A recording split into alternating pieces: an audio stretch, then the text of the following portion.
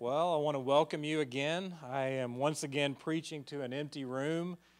It is really crazy, again, to do that. And I think, I didn't do a ton of research on this, but I think this is the first Easter in American history that the church has never met together on Easter.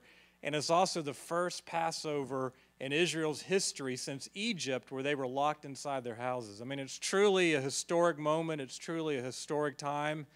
It's crazy. It is really bizarre. But I just want to welcome you to our Resurrection Sunday, Passover Sunday celebration or message, I guess is a better way to put it. And let's go to the Lord in prayer and ask Him to anoint this message and anoint this time together. So join me in prayer. And the other thing I'm going to ask you to do is go ahead, and if you have your Bible, go ahead and turn to John chapter 6. And I'm going to do a continuation of last week's message in John chapter 6. So turn to John chapter 6 and go ahead and let's enter into a time of prayer here to prepare our hearts for the Word.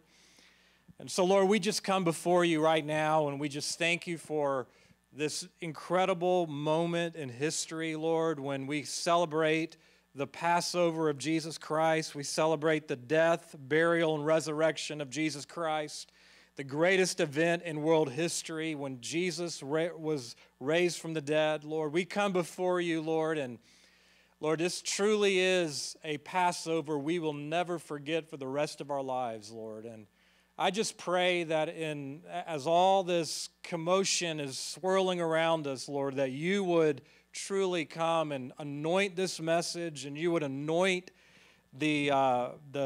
our time together, Lord. Let the Spirit of God be poured out upon this message, we pray, in the name of Jesus. Amen.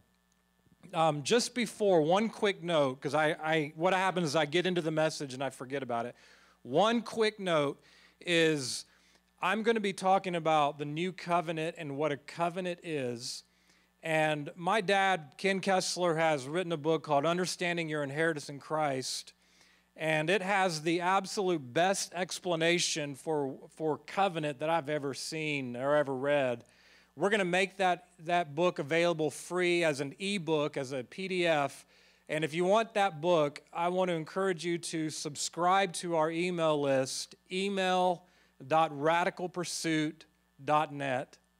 That's email.radicalpursuit.net. So I want to encourage you to get that. Now, here in John chapter 6, what we see, and I talked about it last week, is last week we talked about the 4 different scenes and how there was a crowd that was seeking Jesus, but they were seeking the Lord selfishly. And they were coming to Him for the signs and the wonders and the miracles, and they wanted to make Jesus king on their own terms. And then Jesus then sent the disciples ahead of Him, and in the middle, as they're crossing the lake, the Sea of Galilee, to the other side, as they're crossing over, all of a sudden a storm hits, and they're terrified. Jesus comes walking on the water, and they think it's a ghost. And Jesus comes to them in a different form. Then we get onto the other side. The next day, the crowd that was hearing him or seeing him do the signs and the wonders crosses over. And Jesus then begins to give them His ultimate intention. I came that you might have life. I came as the bread of life. I came so that my life could be in you. And like we talked about last week, is that message was really a sword that divided the crowd. See, most of the crowd wanted Jesus, but they wanted Him to fit into their life. And they were okay with the Lord blessing them, and they loved the signs and the wonders, and they loved the provision. But when the Lord demanded their very life, it brought a sword of division between the crowd and those who truly wanted to follow Him. And it actually says that a lot of them were offended at the Lord. They were offended because Jesus demanded their life. Jesus offered to them really an invitation into the new covenant. And so what I was doing as I was praying about what do I share on Easter, what do I share on Resurrection Sunday, on Passover, what message would I preach, I thought, what better way, what better message to preach than the very message Jesus preached on Passover? In fact, if you look at John chapter 6 here, verse 4, it says that, in verse 4 it says, now the Passover, the feast of the Jews, was near. So what you get in John chapter 6 is you get the Lord's Passover message. You know, you've got everyone is familiar with the what would Jesus do bracelets, but here is the thing is what would Jesus preach? WWJP. What would Jesus preach? Is what would Jesus preach on Passover? What would Jesus preach? What would he say? And I believe one of the things that he would say would be this message in John chapter 6 that he unpacks and reveals. And so what I want to do in this message is offer you, if you really dig into his sermon, and we're talking about scene 3, when Jesus presents to the crowd that has crossed over his ultimate intention. And when Jesus presents to the crowd his ultimate intention, what you see is you see 7 steps of how to live by Christ indwelling life, and you see 7 ways that we do that. I'm going to talk about 4 of the steps today, and then in later messages we'll look at the other steps and we'll look at the other ways. But I call it Jesus' guide to living by his indwelling life.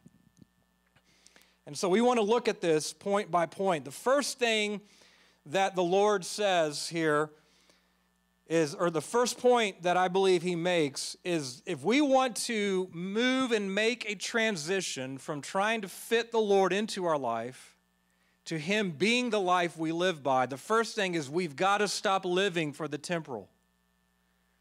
Jesus said in John 6:27, do not work for the food that perishes, but for the food which endures to eternal life, which the Son of Man will give to you, for on him the Father, God, has set his seal.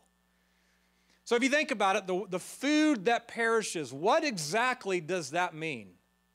The food that perishes. Well, I think obviously it is really living for our best life now.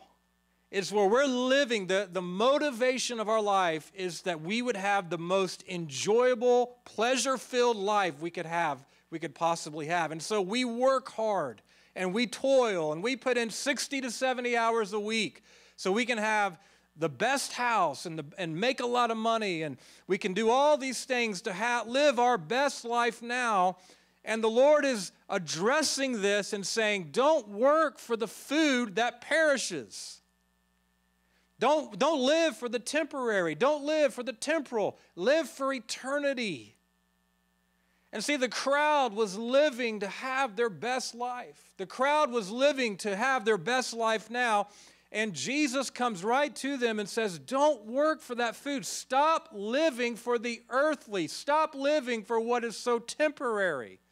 Stop living. Your life is a vapor that appears for a little while and then vanishes. And I think this crisis really has shown us that, hasn't it? I mean, it really has shown us, okay, our life is a vapor. We are here for a little while and then we vanish. Then we go, and then we go into eternity. You know, we are truly like the Word of God says, we are like the grass that is here today and gone tomorrow. And yet, sometimes doesn't it take a crisis to hit us, to kind of wake us up, to stir us, to jolt us? You know, we get so locked in to our work schedules, we get so locked into our way of life, to business as usual, that we never really stop and consider, okay, what is it we're living for? And so I want to ask you that question. What is it that you truly are living for? Are you working for the food that perishes? Are you living for the food that perishes? Are you living just to have your best life right now? Or is the Lord truly the Lord of your life? Now, that does not mean, of course, we can't enjoy the good things of life, that we can't enjoy good food and sports and movies and vacations and all that. But the issue is, are we living for those things? Is that what the drive of our heart is? And so I think in this time when the Lord has allowed a divine reset, when the Lord has basically pushed pause is this a great time to reconsider our lives. What really are we living for? I want to encourage you, evaluate your life.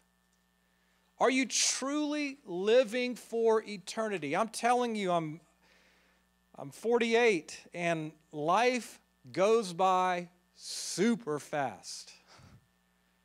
Life goes by so fast. And I thank God, when I was in my 20s, the Lord gave me a realization of how quickly life goes by. In fact, I want to read a scripture here in Psalms 90 where actually, let me just quote it just for the sake of time, where it's a prayer of Moses, but he said, "Teach us to number our days so that we might present to you a heart of wisdom." See, this life is so temporary. Eternity is forever. What are you living for? Are you living for your best life? And I believe the Lord in this current pandemic is revealing to us how fleeting and temporary and shakeable our earthly treasures are. See, everything that is not built on the rock of Jesus Christ is shakeable material. It is sand. And as the end time pressures increase, that we're going to find out more and more, the only one that is unshakable is Jesus Christ. And the only way we will not be shaken and moved is if Christ possesses us. And so as everything can be shaken, and everything right now is being shaken, the only thing that is unshakable is Jesus Christ. He is the rock. He is the only one who cannot be moved. And the degree that we have Him possessing us, the degree that we have His life in us, filling us, is the degree that we will be unmoved and unshakable. I believe the Lord is urging His people in this crisis, stop trying to fit me into your life. Stop working endless hours that can only offer you temporary pleasure. Stop trying to fit me into your box. Stop serving and obeying me when it's convenient for you. See, if we're going to live by the life of Jesus Christ, the first thing we have to do is we have to realize life is absolutely short, a vapor, it's temporary, and we've got to make the shift from living for the temporary to living for the eternal, which is point number 2. If we want to live by the indwelling life of Jesus Christ, we got to start living for the eternal. So the crowd was intrigued by what Jesus said, and they said, "Lord, tell us, okay, what do we need to do the works of God?" And I said this last time, isn't it just the nature of mankind, the nature of humanity to want to do something for God? Don't we want to go out and serve God and do something and build something and, become something for God? And the Lord confronts that straight away and says, He answers their question and He says, this is the work of God. See, they were concerned about the works of God, and Jesus was singular, focused upon the work of God.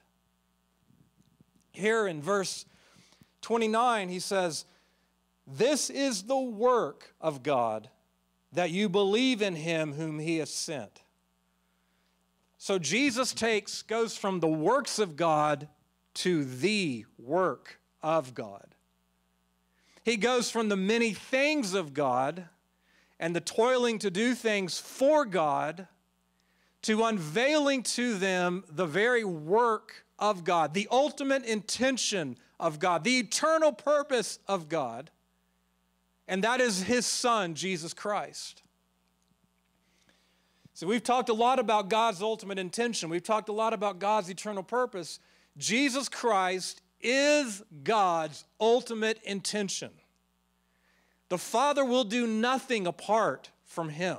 Everything is through Him, for Him, and unto the Son of God. That is how we have a relationship with the Father. Jesus is the way. And so the Lord is looking at this crowd of very religious people, and they want to go do the works of God. They want to do the external things of God. They want to be preoccupied with all the different things of God, and the Lord says, I want you to be preoccupied with me, a person. And he brings us back to the very foundational issue here is the work of God, the eternal plan of God is found in his Son, Jesus Christ. And we see it in Paul's book in the writing to the Ephesians, in Ephesians chapter 3, verse 11, he says, the eternal purpose which he carried out in Jesus Christ our Lord. Jesus is your destiny. Jesus is what you were created for. He is who you were created for. And see, the Father, I believe in this season of crisis when the world is in panic and we're scurrying about going, what's going to happen? And fear has captured hearts and panic has overtaken so many and we're filled with so many questions. I believe the Lord would say to the church in this time, this is my beloved Son. Listen to him. I believe the Father would redirect our hearts away from the things of God to the ultimate one whom God came to rear, gave us his Son, Jesus Christ. That we would enter into the very relationship and fellowship that we were created for. See, don't miss this opportunity. Don't miss this divine disruption that has been allowed. Don't miss this time to miss the very reason why you were created. You were made for him. You were made for fellowship with him. The work of God is to believe in him. See, it's interesting, isn't it, that in this time right now when everything has come to a screeching halt, you know, back in the days of Israel, they had the year of Jubilee, and they would have the year of Sabbath rest, where for a year they would take a year off, and they had the Sabbath every week, but every 7 years they would have the Sabbath rest, where they gave the land rest. You know, we're so busy, God had to interrupt it and say, I'm going to force you to have a Sabbath. But he's not pointing just to, get a good nap in or watch some more Netflix or something like that. He's pointing you to the ultimate rest of God, which is his Son. See, think about this. The work of God is you believe. You believe in him. This is not just mental assent. This is not just being able to quote some Sunday school answers about Jesus Christ. This is about a living relationship with him. Not just believing he's the Messiah, but living a lifestyle where you trust him. See, I believe the only one that can get the world through this crisis and get the world through the crises that are coming, which are much greater than what we're experiencing now, is Jesus Christ. He is the only way. He is the only solution. And so if we're looking for remedies and tactics and strategies and plans of how to get out of this, I'm telling you, the Lord himself is the only way out of this. He's the only way. He is the only way to get out of even what's coming, the greater storms that are coming. There's coming much greater storms that are coming. I don't mean to discourage you on Easter. I'm saying it is imperative now to know him. Daniel talks about the end of the age, and he says the people who know their God will display strength and take action. This is not just a casual knowing about Jesus of Nazareth. It is not just a casual being able to quote some Bible verses. Daniel's looking at a people who would have a deep experiential intimacy with Jesus Christ, saying that the people who know God are the ones that are going to show strength at the end of the age. And so God would call us back into the Sabbath rest of ceasing from our work. See, the Lord was taking the crowd who wanted to go work for him, the crowd that wanted to go toil for him and do something for him, and the Lord was like, stop. Enter into my rest.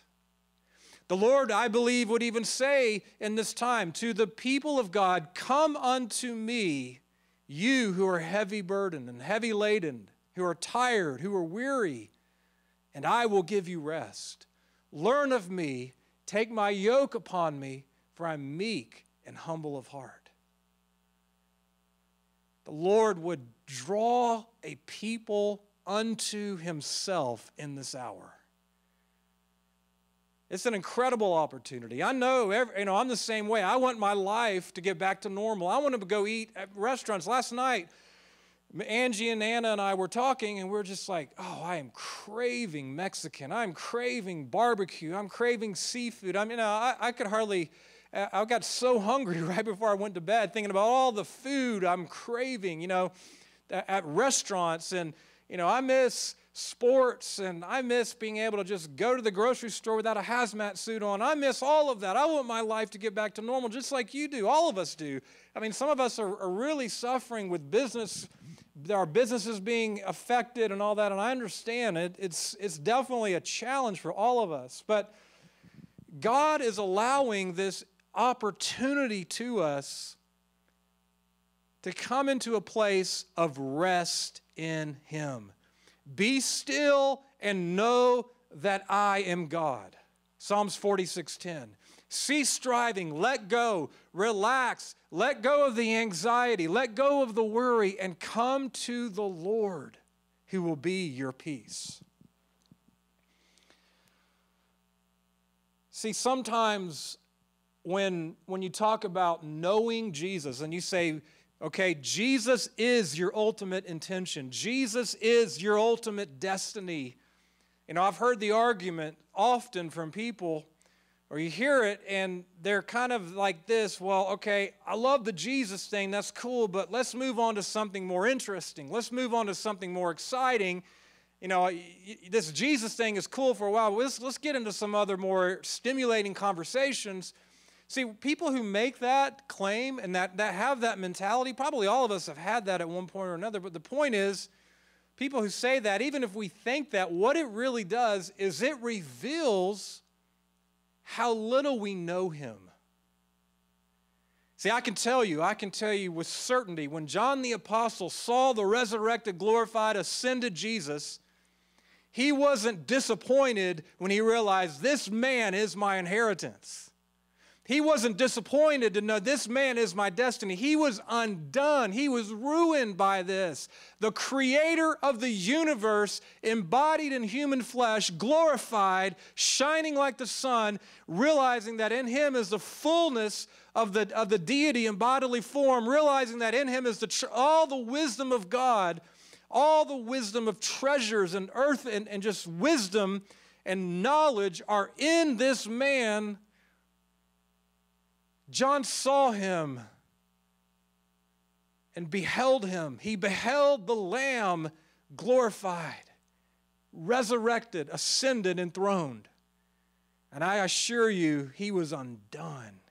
He fell to the ground. This was the one who was intimate with Jesus in his earthly life. But when he saw him, he realized, I barely know this man. So if we think Jesus is boring, if we think that Jesus being our destiny is boring, I assure you, what that means is you don't know Him. What it means is we need a deeper revelation of the Lord Jesus Christ. Paul talked about in Galatians that the Son of God was revealed in me. See, what we need an inward revelation of Him where the Father communicates and reveals to us in our spirit, because He communicates spirit to spirit. He needs to unlock and reveal to us, this is Jesus Christ. And I'm convinced that many people, many churches, many ministries are presenting another Jesus, and God would want to present the true Jesus as revealed in Scripture. So in this time of rest, when everything has been put on pause, God would invite us into His Sabbath rest of believing in Jesus. And some people go, well, I already believed in Jesus. I started believing Him when I was 10. I walked down the altar. That's not what the Lord's talking about here. He's talking about a a day-by-day, moment-by-moment trust in a person, not in a doctrine, not in a salvation call we responded to when we were 10. He's talking a moment-by-moment trust in a person. So number 2 is start living for the eternal. One of the things that just to continuing on this is God has given us a Selah moment. You know, in Psalms, the book of Psalms, 71 times the word Selah is mentioned. That word means to pause, to reflect, to consider. See, the Lord I don't know if there's ever been anything quite like this, where the entire world has shut down. And the Lord in His sovereignty is giving us a Selah moment where we can pause, we can reflect, and we can consider. What truly are we living for? Who are we living for? And here's a better question. What is your life source? Because as we're going to see in this message and even later in other teachings, is that the Lord is more interested in who is the source of your life. Is it your self-life? Is it your soul life? The Greek word for it, the suke life. Is it your self-life that is in control as the source of life? We can be extremely religious. We can do a lot of things for God. We can toil and spin by the soul and the power of the soul and the power of self and do a lot of stuff for God that God has nothing whatsoever to do with. God is inviting us into His rest, where we would cease striving from the soulish activity that has dominated, and affected the church for so many years, that we would cease striving from that suke, soulish self-life and begin to live by a different life source, the Zoe life of God, the indwelling life of Jesus Christ, that His life would become your life source. Watchman Nee talked about the principle of good and evil, the principle of right and wrong. And I think it's really going back to the tree of the knowledge of good and evil, is so many Christians live by the principle of what is good and avoid what is evil. They live by the principle of what is right and what is wrong.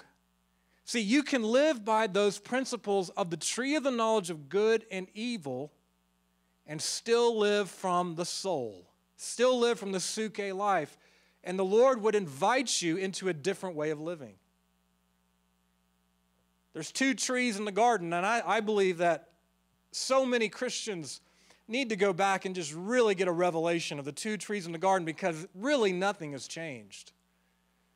That living by the tree of the knowledge of good and evil, accumulating knowledge, accumulating principles, accumulating wisdom and facts and data, accumulating morals and guidelines and all this stuff of how to live, that we accumulate that, and we can do it in any avenue. We can do it for God. We can do it in our own pursuit of success. And then we get that knowledge, and then we go live by our own strength and live by our own life independently of the Lord. Or there's a tree of life. The tree of life is not living by right and wrong. The tree of life is not living by knowledge and wisdom. The tree of life is living by a person and his uncreated, indestructible life.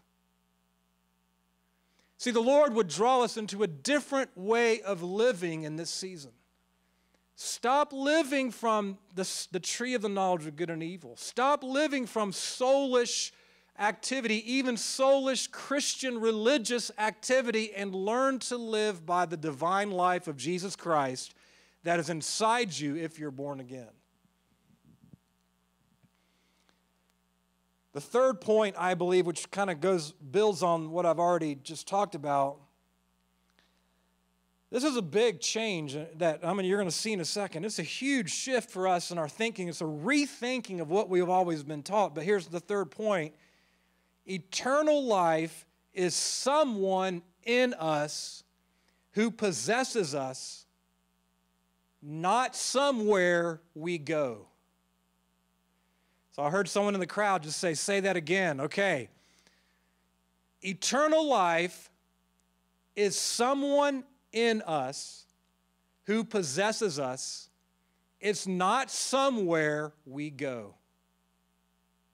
See, that is a rethinking of what we think eternal life is. We're taught when we're first, get religious, get coming to the Lord, we're taught, okay, eternal life is going to heaven when you die. I'm going to say if you don't have eternal life in you, you'll never go to heaven when you die. I want you to rethink that for a minute. See, eternal life is someone we possess inwardly, or someone who possesses us inwardly. Now, it's interesting in John chapter 6 that Jesus used the phrase eternal life 10 times in 5 verses. Think about that. 10 times in 5 verses, Jesus used the phrase eternal life. Now, that's pretty significant. Pretty significant. The Lord's really wanting to get onto something here with this in this message in John 6 is the word eternal means, this came to me this week. The word eternal means without a beginning or an end. Here's the way I like to think about it. Without a beginning means his life is uncreated. Without an end means his life is indestructible. That's the life Jesus came to put inside of you, to put into your spirit. See, eternal life is a possession. Notice what he says here in John 6:40. He said, "He who believes has eternal life." It's not something you get when you die and go to heaven. It's someone you possess inwardly right now. It's a life that is uncreated. It is a life that is indestructible. It is the very uncreated, indestructible life of Jesus Christ that is now dwelling in your spirit if you're born again. The one who believes has eternal life. It is someone we have in us. It's not somewhere we go. That is a major shift in thinking and what we've been taught for so many years by all the religious teaching we've heard.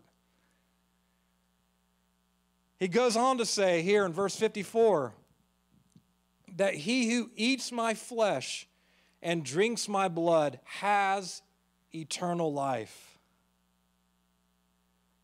Jesus is the life. Jesus is the life.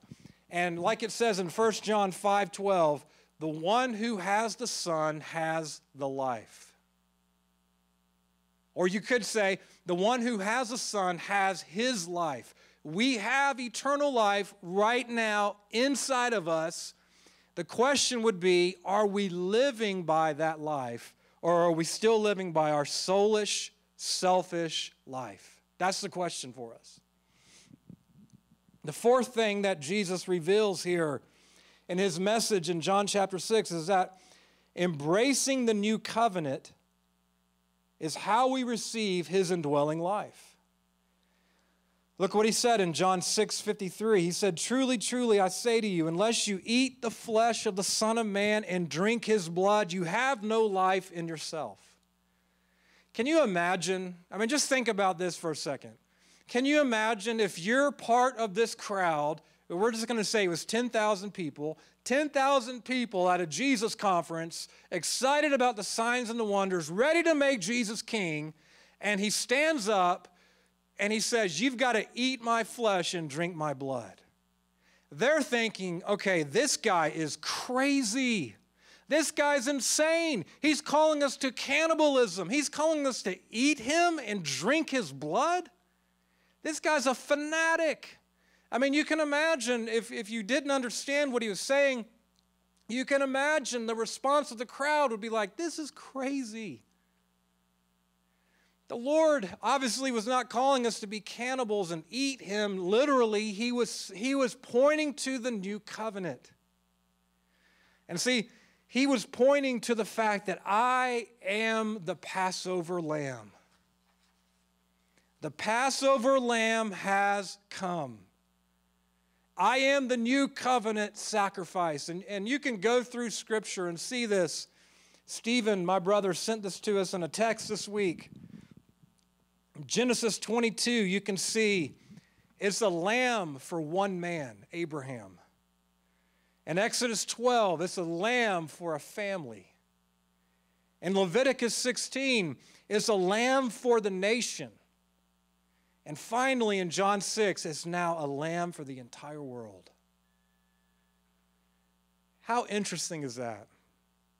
Jesus on Passover is standing before the crowd saying, "Eat my flesh and drink my blood. I am the Passover lamb. I am my body and my blood. My body is the sacrifice of the new covenant. My blood is for the sealing of the new covenant and for the remission of your sins." They didn't understand what he was talking about. And as a result of their lack of understanding, many of them got offended. And a lot of us get offended because we think we know something about the Lord, but our lack of understanding and what he's really trying to do creates offense. I mean, if anyone really understood what he was saying, they would have said, "This is incredible. The Messiah is the sacrifice of the new covenant." Eating of him, partaking of him, accepting him is how I enter into this new life that he offers. See, on Passover, God the Father cut a covenant between God and humanity. Jesus Christ was both the new covenant sacrifice and the new covenant representative.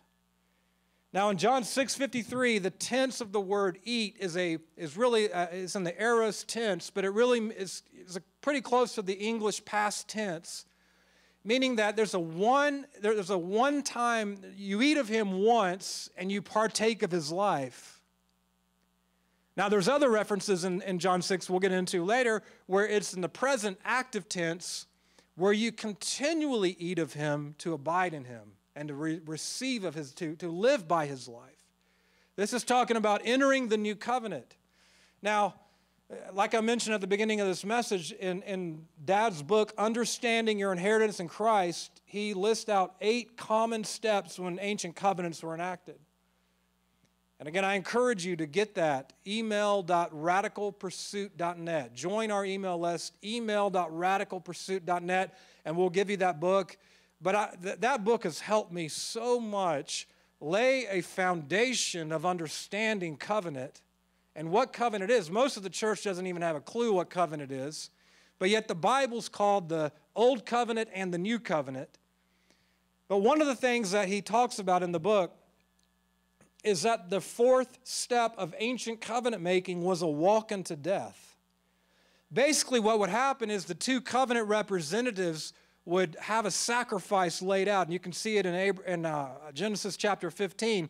And the covenant parties would walk around that sacrifice. Some scholars believe they walked in the form of a figure 8.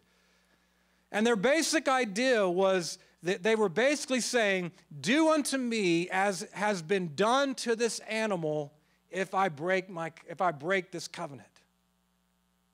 See, Jesus took the walk unto death for us. He took that ultimate sacrifice. He was the ultimate and is the ultimate sacrifice of the new covenant.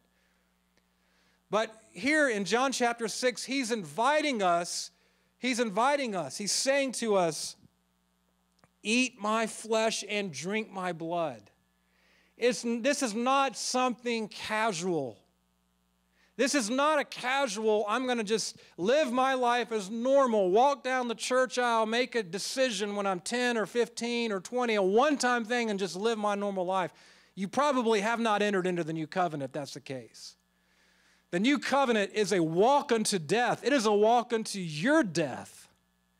I don't believe you can enter the new covenant unless you truly lay down your life in absolute, total surrender to Jesus. That's what he is meaning here, "Eat my flesh, drink my blood." You've got to partake of me to the point where you eat of me and I become the life you live by. this casual thing, I'm going to try to fit Jesus into my life. That is not Christianity. That is not the new covenant. Anyone who entered into a new covenant laid their entire life down for the sake of this covenant transaction. It was a walk unto death. See what happens in the Lord's eyes when we truly are born again. It talks about this in Romans chapter 6. When we're truly born again, it talks about, and it says, we're united with him in his death and united with him in his resurrection. When we're truly born again, what happens here is that we are, the word united in Romans, actually, let's turn to Romans chapter 6. I want to read this. This is a powerful scripture. I've got so many favorites, but one of my favorite scriptures here.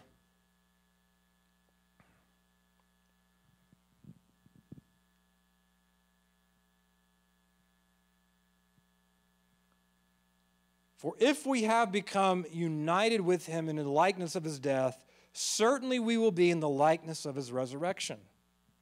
Now you can skim over that pretty quick, but I'm telling you it's deep. What Paul's saying here is this word united, what it means in the Greek, is it means born together with.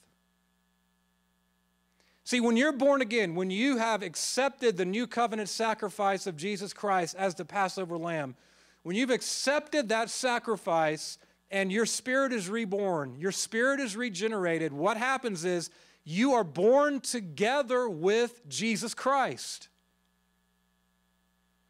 Here's what that means, is it means Jesus baptizes us into his body. And now what that means is when he was crucified on the cross, you were crucified with him.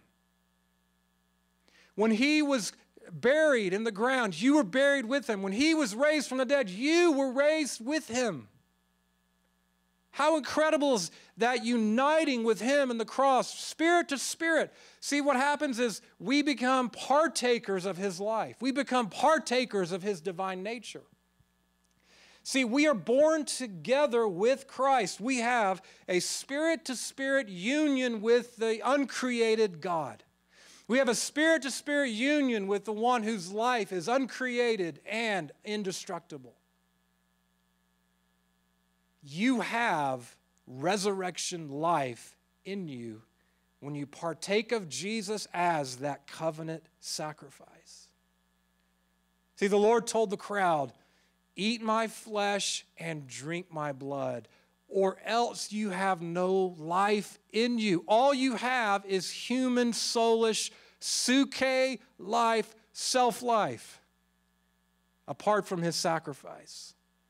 But when you eat of him and you drink of him and you truly take your own walk unto death, Jesus makes the promise to us, my life will be in you. What an incredible, incredible invitation, offer we have. Our spirit and the Spirit of Jesus Christ, the Holy Spirit, are now one. 1 Corinthians 6:17, if anyone turns to the Lord, he is one spirit with him. Wow. In your spirit, you cannot get any closer to the Lord than you already are. I know that needs to work out into our heart, into our soul, and outward into our body, but spiritually, you are joined with him. You are born together with him. You have been united in his death, burial, and resurrection. How incredible is that? The same power, the same Spirit who raised Jesus from the dead now dwells inside of you and inside of me.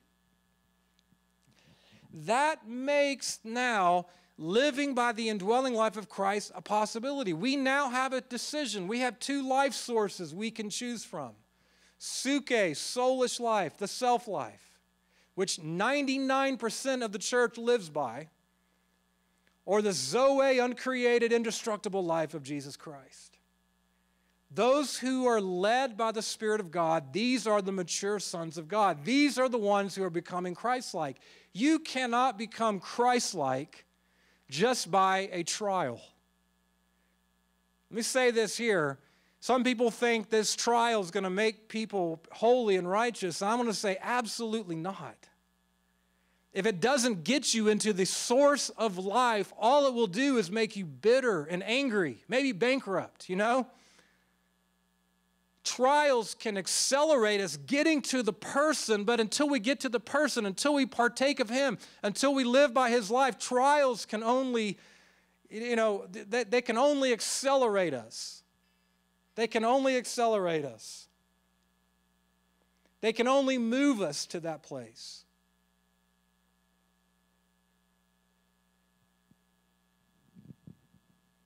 See, don't waste this opportunity you have to come to the Lord, to partake of his Zoe uncreated life.